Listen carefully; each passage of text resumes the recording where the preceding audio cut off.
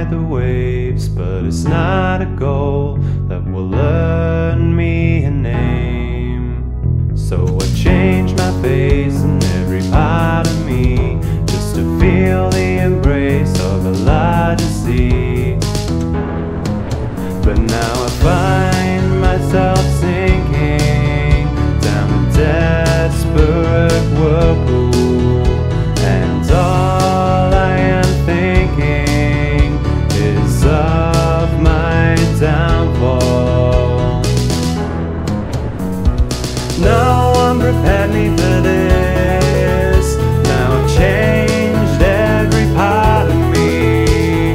I'm just like the Ship of Theseus. Nothing from the real me is left.